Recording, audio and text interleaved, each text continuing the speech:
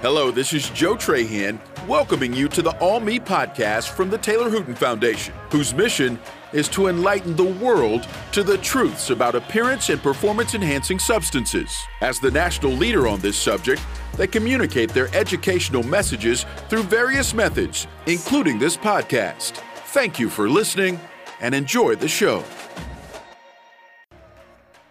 Welcome back, everyone, to another episode of the All Me podcast. This is Don Hooton Jr., and today I'll be your host. Many people have no idea that there was a book written about my younger brother, Taylor. Prior to meeting the book's author, Bill Kashatus, who will be our guest today, I had never been a part of any book ever published. It was an experience I'll never forget. Appearance and performance-enhancing drugs, specifically anabolic steroids, provide a tempting competitive advantage for amateur baseball players. But this shortcut can exact a fatal cost on talented athletes. In his urgent book, Suicide Squeeze, William Kashatus chronicles the experiences of Taylor Hooton and Rob Garibaldi, two promising high school baseball players who abused these drugs in hopes of attracting professional scouts and Division I recruiters. However, as a result of their steroid abuse, they ended up taking their own lives. In Suicide Squeeze, named for the high-risk play in baseball to steal home, Kashatus identifies the symptoms and dangers of steroid use amongst teens. Using archival research and interviews with the Hooton and Garibaldi families, he explores the lives and deaths of these two young men, the impact of their suicides on Major League Baseball, and the ongoing fight against adolescent appearance and performance-enhancing drug use by their parents. A passionate appeal to prevent additional senseless deaths by athletes, Suicide Squeeze is an important contribution to debates on youth and sports and on public policy. Thank you for tuning in today to listen to my conversation with Bill, who wrote one of the most important books to myself, my family, and the Taylor Hooton Foundation. Let's go ahead and talk with Bill Kashatus. Bill Kashatus, welcome to the podcast, my friend. Thanks, Donald. Great to be here. Yeah, this is great. I'm so excited to talk to you. It's been a while since we've had a chance to visit. I've known you for many years, and we've developed quite a relationship that we're going to talk about in this podcast. But I want people really to understand who you are and what you're all about. So, Bill, if we could start just talking about, where you grew up and what interests did you have as a young man?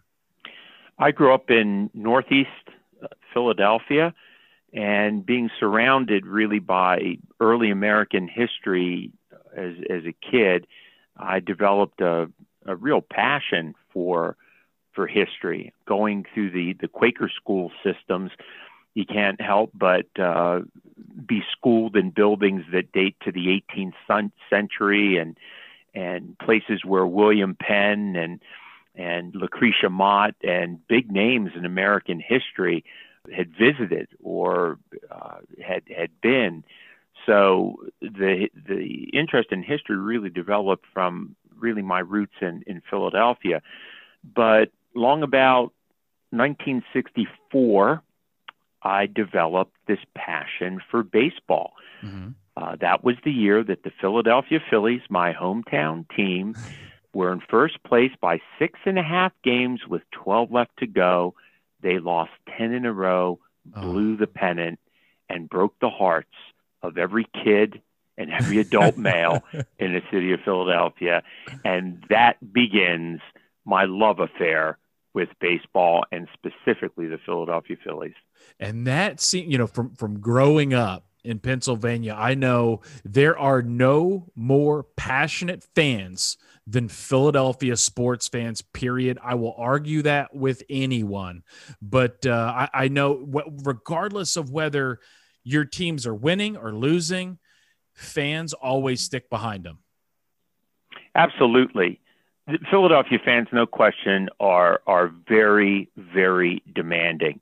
We're the kind of fans that love to see our players get dirty. We like to see them emote, throw a batting helmet, yell at the umpire. We can relate with that because we are a working class city.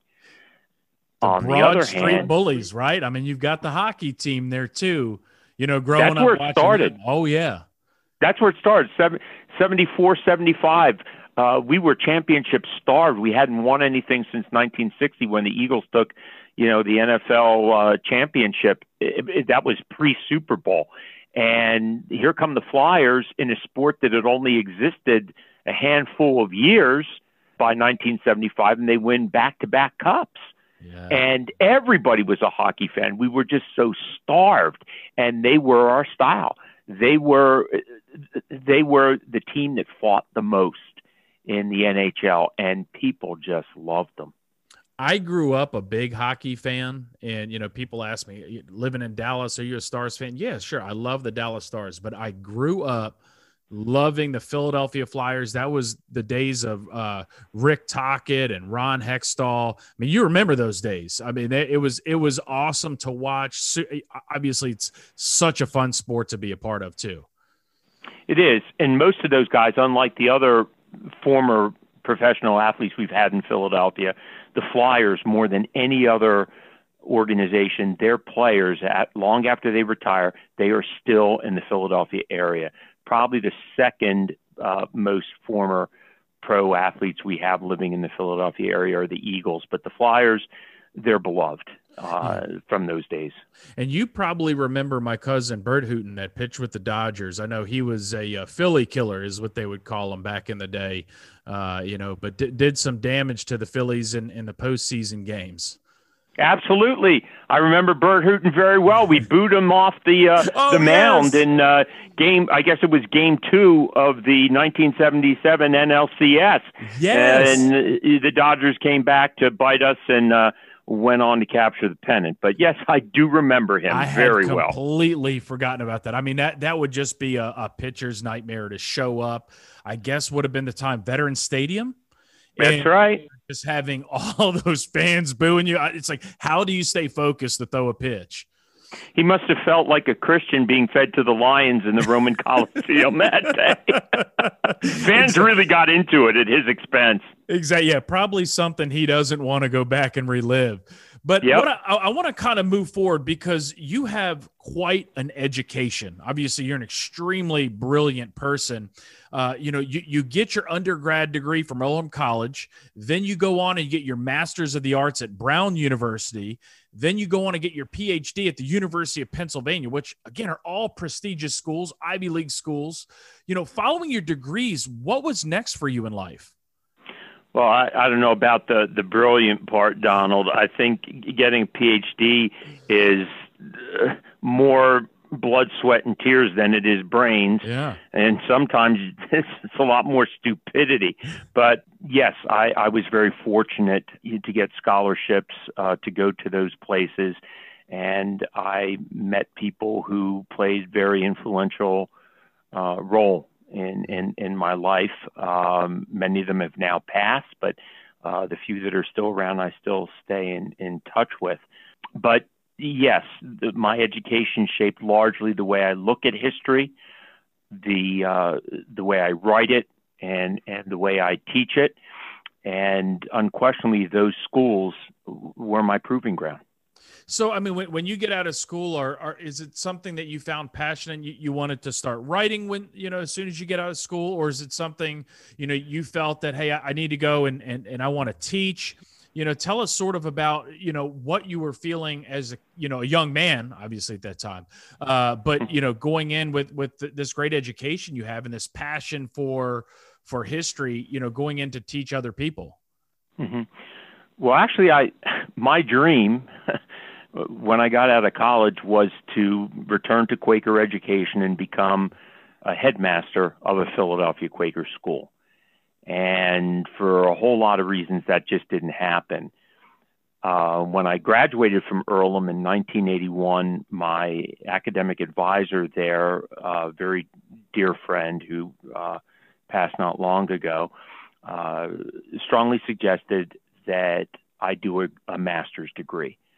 Because if I was going to throw my lot in with independent education, that a master's degree would give me more flexibility, it would give me more job opportunities, it would give me higher pay. And if in the event that I did the master's degree in history and I liked it, I could always go on to do a PhD. Mm-hmm. Well, I I did that. He did get me a fellowship to go to Brown University, and I really enjoyed it. I was working with Gordon Wood, who wrote the seminal book on the creation of the American Republic and the United States Constitution, and I really struggled to determine if I should stay in and get the PhD at that point. But again, my heart still belonged with high school students. I felt that I could do the most with them because I had done a lot of baseball camp counseling. I took an internship when I was in college, and I taught at the high school level, and I really, really liked the challenge of those high school kids because they are at once the most sensitive and at the same time most insensitive creatures you will ever meet. But you really are, you are dealing with a psychology there that is wonderfully challenging. And I wanted to do that. So I finished up the master's at Brown, and I went into the Quaker schools, started to write history, published a couple books on the Quakers in history, and all of a sudden I'm getting raked in the reviews. I mean, this is ridiculous. I don't need this punishment. And I'm not making any money writing these books anyway. They're for a small, very proprietary audience. So I took a shot at baseball writing. I was passionate about baseball. I was coaching baseball, and I had a wonderful topic in the one-armed wonder, Pete Gray, who played for the 1945 St. Louis Browns. He was a family friend. So I wrote about him. And all of a sudden, my writing just took off. Here not only am I getting positive reviews in the newspapers and in journals, but I'm getting paid for it too. Even better. Oh, absolutely. So, I became a writer, and the longer that I stayed in Quaker education, the less attractive administration became to me. Private schools don't pay very well, so I realized that if I wasn't going to be an administrator, I had to move on to the college level. I was working on my PhD as I was teaching in the private schools. So when I got the PhD, I left. I went to college teaching, first at Penn, then at Westchester University. And as life's twists and turns occurred, I ended up in a community college in northeastern Pennsylvania. And by that time, I would have to admit that I saw myself more as a writer than a teacher, because all my spare time, aside from coaching and raising my sons, was invested in writing. And, I don't care what it is. I've written close to 30 books now. They're biography. Some are with historical figures. Many are of baseball players, but I cut across the spectrum. And that's the nice thing about teaching in a community college. You're not pigeonholed into writing about your one little area. And if I had done that, my PhD was in colonial and revolutionary America. I haven't written anything in those fields since I got my degree. I've written mostly 19th century history and 20th century baseball. So, I guess I made a virtue out of a necessity and became a writer. I think you're a tremendous writer. I've never had a relationship with an author. And I remember my dad speaking very highly of you, and you had approached our family about, writing a book about Taylor. And that's what I want to talk about next, is just a book that you've written that's very, very special to myself. It's very special to our family. And the title of the book is Suicide Squeeze: Taylor Hooton, Rob Garibaldi, and the Fight Against Teenage Steroid Abuse. And it was published in January of 2017. I want to go back, Bill. Like, when did you learn about my brother Taylor's story? What got you interested in writing this book about Taylor and Rob and anabolic steroids? I was working on a book about the 1993 Phillies at the time, and that was a juice team. There were people led by Lenny Dykstra, who was the leadoff hitter and the star outfielder for that 93 Phillies team, who were juicing. It was very clear. when the Mitchell report came out, those names came out too. And really, the major players, the 6 top players on that team, many of them were using steroids. And at the same time, I was coaching baseball. I was coaching high school students, and my son was playing on my tournament team. And the whole reason I had the tournament team was because he had played for another tournament team before I started mine. And that tournament team coach was encouraging the players to take supplements, 25% of which we know contain steroids or steroid precursors like andro and creatine. And I flipped. I absolutely flipped. And as I was doing the research and watching my son's tournament team play, and they were 15-year-old kids who were coming up against other 15, 16-year-old kids who look like 22-year-old kids. They're built. Yeah. And I'm saying to myself, are we in the wrong bracket here? Yeah. You know, what's going on? What's going on? And then I'd notice, particularly with the pitchers, if they'd give up runs, they'd go into a rage. You know, these were teams basically where we were playing from Florida, or they'd come in from California because we played mostly up and down the East Coast. But they couldn't control themselves, and I'm saying, what's going on here? And I'd ask, you know, the other coach, and I'd always get a wink and a smile. Oh, weightlifting. Oh, vitamins. You know, whatever else. Yeah. And at the same time, I'm doing this research, and I ran across Mark Fainaru-Wada, his coverage of what was going on in San Francisco with Barry Bonds. And then, of course, he wrote the book Game of Shadows. Yeah. And he, in that book, he mentions Taylor and Rob Garibaldi. And of course, then in 2005, there was the congressional hearings on steroids in Major League Baseball, and your father, Don, and Denise Garibaldi, Rob Garibaldi's mother, were the opening testimonies in those hearings, and I was glued, and my heart just broke for Don and for Denise, listening to those situations.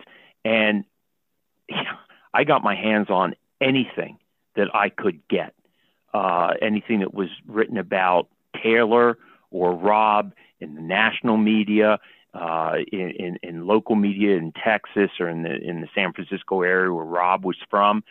And the more I read about it, the more angry I got. And you know, then I contacted Don, and I said, look, I might not have any business in this, and I realize I'm being very intrusive, but I'd really like to do some writing about Taylor. And I did the same thing with Denise Garibaldi. I mean, you know, baseball is my passion, and my kids in general, and high school kids in particular, you know, come a very close second. And I was seeing this happen, and I wanted to write about it. I was very concerned, and I was so very fortunate that they trusted me, because when you do a book like this is not history.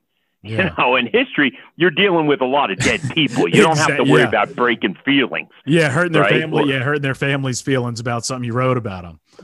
But I could not go anywhere unless I had the complete trust of your family and of the Garibaldi family. And I was so fortunate that both of the families gave me their complete trust. And it was, I went on a journey with them. I know that it was painful, very painful for the members of the family.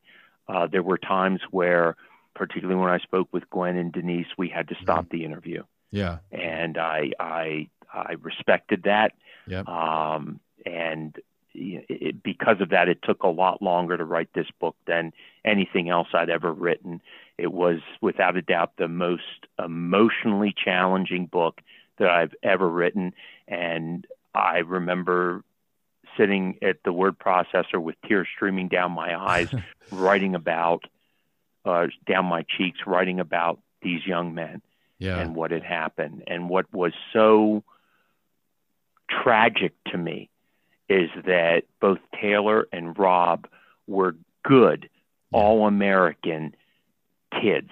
Yeah. They had good grades. They had friends. They were popular. They were athletic. They had a wonderful future. And how many people know this? But Taylor had I think a really good future as a writer and as somewhat of a comedic writer if he wanted to. Yes. And he had a lot of talent. And then to see what steroids did to him and to Rob, that they were a shell of themselves by the time they took their lives. It was just so tragic. And then to follow up and hear all the garbage that Don and Denise had to take for trying to bring this issue to the foreground when they are trying to help other people, and they're getting nothing but resistance from the very people that should have been helping them, specifically schools, principals, teachers, coaches, and even other parents. We got lots of pushback. And for those who are listening who have never been a part of writing a book, or writing is definitely not my forte, but Bill, one of the memories I'll never forget for the rest of my life is my dad called me and he said, "You're going to be in Philadelphia for the Professional Baseball Athletic Trainers Play Program. And there's going to be a gentleman that would like to join you. He's a baseball coach. He's writing a book about Taylor. He's a great guy. You're going to love him. His name's Bill Kashatus." And I said, "Great, have him come along. He can see the program." And I remember after, you said, "Let's go grab a bite to eat." I believe it was at McFadden's at Citizens Bank Park. Yep. Okay. Yep. And I was like, okay, this will be, I've never been a part of something like this to help write a book. And I just remember sitting down with you. You were doing your job and asking the questions, which were very difficult questions, but you were doing that to put the book together, have the details and all the stories. And I'll never forget that day. It wasn't easy. I'm so glad we did it because, one, you're a tremendous writer, but two, the book is so well written. It's easy to read. I actually read the book when it first came out on a flight. We had to go to New York for the day. So from Dallas, Fort Worth to LaGuardia and back, I read the book cover to cover. But I'll never forget, we left McFadden's and I believe I had a rental car. I had a rental car and I was heading back to our friend's house that we were staying with. And I picked up the phone and I called my wife. I'm on the highway. I am like bawling in tears. And she's like, "What is wrong?" I said, it was like one of the greatest therapy sessions I've ever been through, but it brings all those things back out. And the more you can do that, and people still ask today, how are you able to share your brother's story in front of a group of strangers? I said, it's therapeutic. People need to hear the story. And as a writer, I couldn't imagine, and an author, how hard it would be to put together a book like this, because it wasn't just me that you talked to. You had to talk to my dad, like you had to talk to my mom, you had to talk to Rob's family. And, so I just wanted to tell you how much it meant to me and, how easy it was to talk with you and just what a wonderful job you did of putting the final piece together on the stories about Rob and Taylor. Thank you. That means a lot to me. When you're a historian and you write historical biography, you end up living in the mind of the person that you're writing about, because you read everything that they've written, if they have written anything. You read what others have written about them. Mm-hmm. So you literally live with this person for the duration of the research and the writing of a book. Mm-hmm. And what has always happened to me, as I think happens with many writers, is when the book is done, it's in the can, it's in the publisher's hands, and I get the finished product. I look at the cover, I might flip through the pages, and that's it. I don't look at the book again. It's done. Yeah. I could not do that with this book. This was a much greater challenge because I had to try to get inside Taylor's head as much as I possibly could. And the only way to do that was to talk with his parents and his siblings and his friends. Just the same with Rob.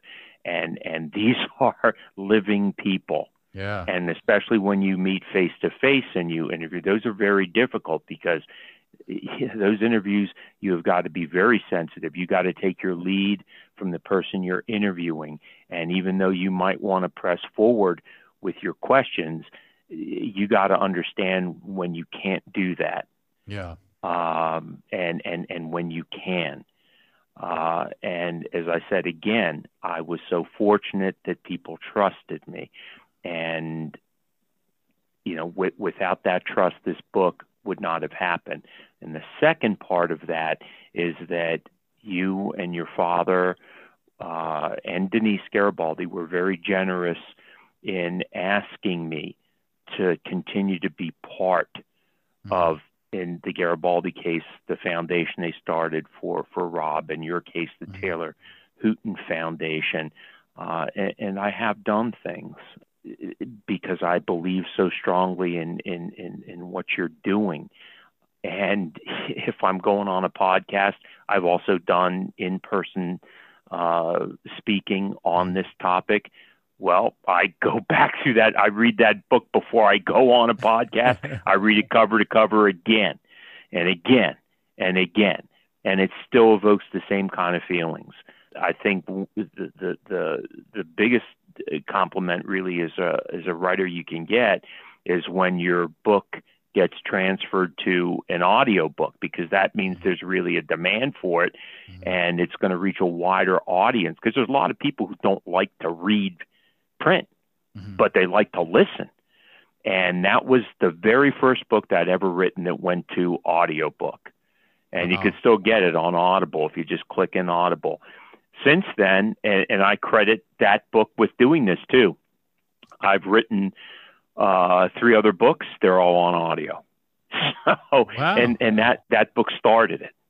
So that book has had a tremendous impact on my life as a parent, as a teacher, coach, and as a writer.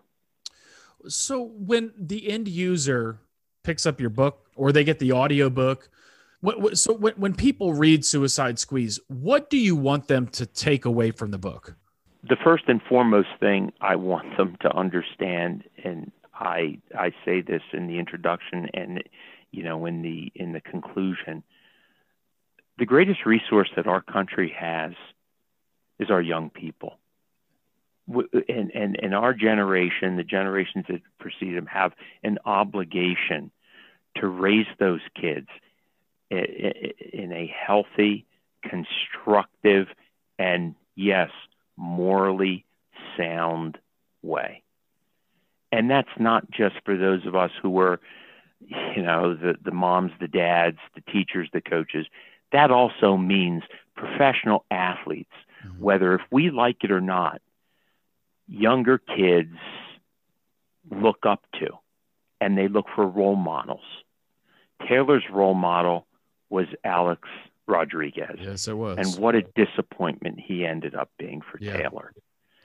Rob Garibaldi's role models were Mark McGuire and Barry Bonds.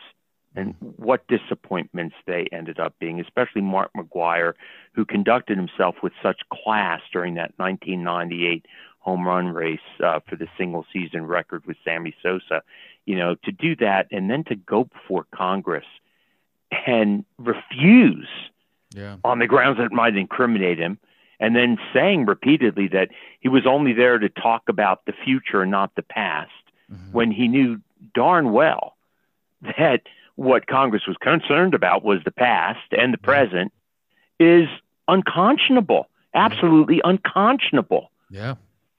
So that's the first point that I wanted to register, that our young people are our nation's most valuable natural resource, and we owe it to them to give them a good upbringing and good role models.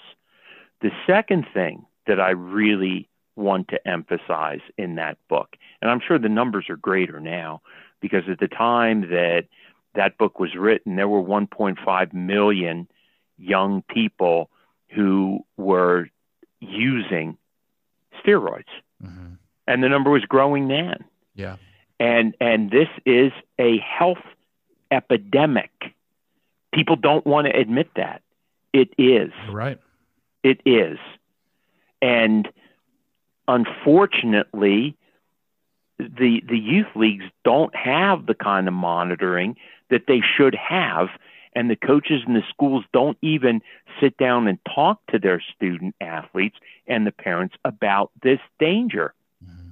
And even though Major League Baseball now has drug testing and the minor leagues have drug testing, some conferences do, to my knowledge, college conferences, but to my knowledge, Division I is still the biggest offenders, in this front. And high schools, and increasingly powerhouse high schools, I don't know what, if you have 4 or 5A as the top in Texas. Here in Pennsylvania, it's 4A. But the powerhouse schools like that, you can't tell me that they're not abusing, at the very least, supplements, nutritional supplements. It's certainly and that's got to be changed. And even if it is, to my understanding, there is still not an effective testing method that can pick up all the different types of steroids that there are. Yeah. And even more dangerous, when these kids cycle through and they try to get off of the steroids, they spiral down into a depression. And if you take antidepressants and you mix it with steroids, and unless the situation has changed, that's a deadly combination. Yeah, make it worse. So, that's Bill. I mean, that's the important. That's why I'm so glad we're talking. One, I mean, they have access to this book to read, but it's so important that we continue to educate, because that's the best part of prevention. Like you said, testing's expensive. Major League Baseball has the best drug testing policy in all of professional sports. But Major League Baseball is a multi-billion-dollar organization. A local high school couldn't afford, what they're paying to test some of these athletes. So it's important that, this message is getting sent to our young people, not just our young people, but our adult influencers that are within our schools that can influence these young people, and they can give them the right knowledge and no longer say, you need to get bigger, stronger, faster. And if you do say that, be prepared with our young people today to follow up with a nutrition plan, a weightlifting plan, something to follow up with them, because Bill, as you know, I mean, being around young people, I mean, they are looking, some of them are looking for the fastest point between A and B. And they're going to find this information on the internet if we're not providing them with the real information and the facts. And that's really, I think, the last point that I wanted to emphasize. It's actually really a combination of two, that legally, unless things have changed in the last 3 years, steroids are a Schedule III substance. They should be Schedule I. Yeah. And the prison time for the people who sell this stuff should be extensive if it's going to stop. And I say that because, you referred to the fact that, the major leaguers were using it and they had the best, training available to them and the best. Well, they also had the pure steroids. Mm-hmm. The kids, they don't know what they're doing. They don't know how to cycle. And they were using, both in Rob's and in Taylor's case, they were exploiting steroids that were based with horse urine or Crisco. Yeah. I mean, come on. Yeah. That's dangerous in of itself. You're right. They don't have the money to purchase what the major leaguers were using. Mm-mm. Something's got to change here. You're right. Something's got to change. You're right. And I think this is, like my dad always says, this is going to be a battle fought for many, many, many years to come. And, that's why we believe, obviously, this podcast is important. The book's important. It's just, we need to keep talking about this topic. Yeah. Unquestionably. So what kind of reactions have you gotten as an author from those who've read Suicide Squeeze? Threat of a lawsuit from one place, one of the schools I'm not going to go into, but one of the schools that was mentioned because it played a very instrumental role in this book. Mm-hmm. So a threat of a lawsuit from them, a lot of blowback from bodybuilders who told me that I was all wet and I didn't know a damn thing about steroids, and that steroids cannot do the harm that I insist that it does. Mm-hmm. Unfortunately, most of the feedback was negative. Mm-hmm. It was an attack on what I had written. But that, you learn how to get a very tough skin if you're a writer. And what has meant more to me is the positive feedback from parents, teacher coaches who thanked me for writing the book, who have made it in some school districts required reading for the parents of student athletes and for some student athletes. So those are the rewarding things for me. I could care less what the bodybuilders say. Yeah. I could care less what professional athletes say. Yeah. I could care less what the institution that threatened to sue me exactly says.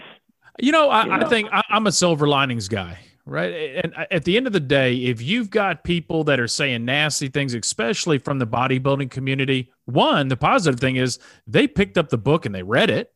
That's right. Two, it's always when you're doing good, evil will always try to combat you. And if evil combats you, you're doing the right thing. It is making an impact because they're talking about the book, they're reading the book. Thus, more people are becoming educated and aware of the problem. That's right. So, Bill, I want to talk, as we wrap up here, where can people go to find Suicide Squeeze if they'd like to purchase it or download an audio version? Well, the audio book is on Audible, Audible. You just type that into a search engine and you type my name, and all the books, starting with Suicide Squeeze that I've done that have gone on audio, are on there. So that's one way to do it. The easiest way to do it is to go on my website. All you do is type in my name, William C. Kashatus, Kashatus, on any search engine. You'll come up with my website. You go to the books page on the menu, scroll down and hit on the icon book cover of Suicide Squeeze, and all the ordering information and hot links to Audible and to Temple University Press, the publisher of the book, can be found there. And then last resort, just Google Amazon Books, type in the title of the book, and you can order it off of Amazon. I know that when it first came out, and actually for about 2 years after, the Barnes and Noble booksellers were carrying the book, but what they tend to do is after 2 years, if it goes in a paperback and it's selling, like hotcakes, they'll put the paperback out. But what they usually try to do is they stay more current with an author's book. If an author, writes several books, so books that I've written in 219 now are at Barnes and Nobles, but you could still get the book online. Perfect. And I'll be sure to place a link to all of these in the show notes. Anybody listening, you can go out, look at the show notes, and find links out to these books. But Bill, before I let you go, one of the most popular parts of the All Me podcast is the last section of questions, which we call our curveball questions. It's one of the hardest balls in baseball to hit. So what I'm going to do is I'm going to ask you these questions, just whatever comes to mind first, just go with it. Are you ready? Yep. All right. So what is your spirit animal? Like the animal who you most find yourself similar in personality with? Deer. A deer. Okay. Any reason? Deer is very quiet and observes everything around the environment before he acts. I love that. Okay. If you could travel back in time to any period in history, what would be the time in history you'd like to go back and see and be part of? August of 1862 in Washington, D.C., visiting with Abraham Lincoln on the cusp of deciding whether he is going to issue the Emancipation Proclamation. I love that too, because these questions obviously are tailored specifically to you. So I was anxious to hear what time in history you'd go back to. Final question. I'm really excited to hear this answer. There's a dinner table set for 3 people. Okay. One seat is yours. The other 2 seats you can fill with any 2 people in the world, past or present. Who are the 2 people you're going to have dinner with? That's easy. That's easy. Rob and Taylor, unquestionably. Of all the people I've ever written about, I have such strong feelings for them that I would really, really love to talk with them and say why. Yeah. Why, knowing what you know now. Yeah. I mean, that might sound somewhat patronizing on a podcast like this. No. Or it might sound as if, wow, out of all the figures in history, because there are many figures. I mean, I'd love to sit down with Lincoln. I'd love to sit down with Jesus Christ. I'd love to sit down with Mary Jo Kopechne, who I wrote a book about, but none of them evoke the questions that Rob and Taylor evoke. Yeah. And I'm a teacher. I'm a teacher who cares about kids. And I'd love to know why they did what they did and what they would change now, knowing how it ended up. I'm one, as many people know, if you know me personally, I'm full of words. I'm really at a loss for words. That wasn't what I expected. I was thinking of Jesus Christ or an Abraham Lincoln, but I love that. I love your response to that. But Bill, I can't thank you enough. It has just been great knowing you, becoming friends, keeping in touch with you. I'm so glad that we still keep our relationship up. I just really, respect your work, especially having the opportunity to interview with you. It's a time in my life that for as long as I live, as long as I guess I'm mentally able to remember things, I'll never forget that day at McFadden's. I'll never forget the first time I picked up that book, and I'll never forget closing the cover saying, wow, that was very well written. It was easy to understand. You just did a great job with it. Well, I thank you. I thank you for those kind words, Donald. The feelings are mutual, and say hi to your mom, your dad, Mackenzie for me.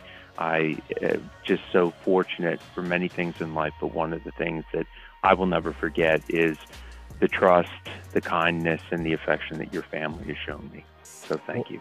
Yeah, thank you, Bill. We appreciate you being on the All Me podcast. Well, that's it for today's show. Thanks for listening to the All Me podcast from the Taylor Hooton Foundation, a nonprofit organization leading a national campaign to enlighten people to the truths about appearance and performance-enhancing substances and inspiring people to live and compete without the use of these substances. Please be sure to subscribe to our podcast and tune in to our next episode.